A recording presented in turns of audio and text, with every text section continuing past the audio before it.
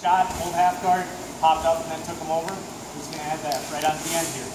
Okay, so instead of popping out, instead of running them over, okay, if you're finding you're not getting deep enough, all right, so you hit that pyramid, they're staying too high on your shoulders and your head. Okay, I don't want to just sit there. I don't want to let them start working, especially no gi. Right, start pulling on my arms, pulling on my neck, all that fun stuff. Okay,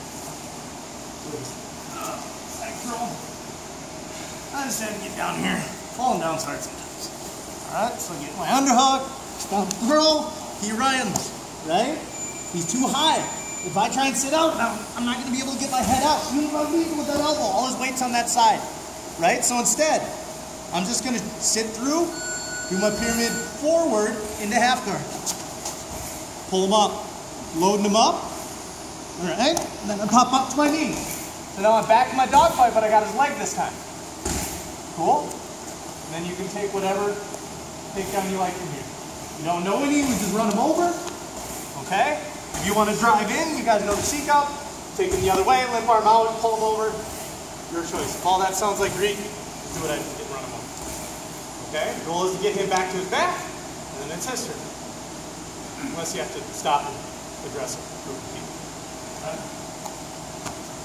And it's John's turn. On the side drill. My voice gets funny. He starts to come up and I spin. Alright? Try to keep this underhook around the leg. Alright? So he can pull me in. Alright? Switches his feet, pops up to his knees.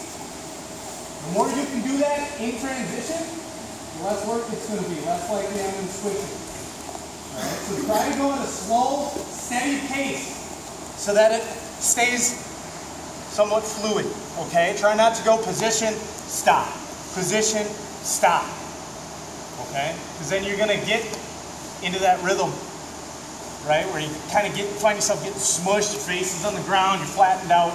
We don't want to end up in that position. The whole point is to use our momentum against it. Cool? And John runs me over. And then as he's setting up, so am I. I've already got my frames. Cool? So, you guys want to see the second half, and then we can put it together? Or do you guys remember it from a couple weeks ago? What's that? Sure. We'll just drill it and standing, since that's where we did it, that's alright. Okay, so same thing. I shoot these sprawls, but this time instead of trying to pyramid out, I'm just going to step up and sit my hips in. Alright, so as he's falling, I'm using his momentum to come up to my knees. Reaching past with my underhook, not pulling him in.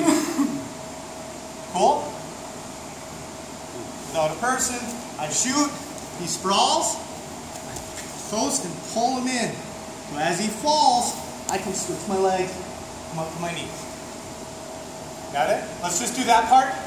Alright, off the shot, sit through, pop up to your knees in that dogfight position. And then we'll put it all together later. Got it?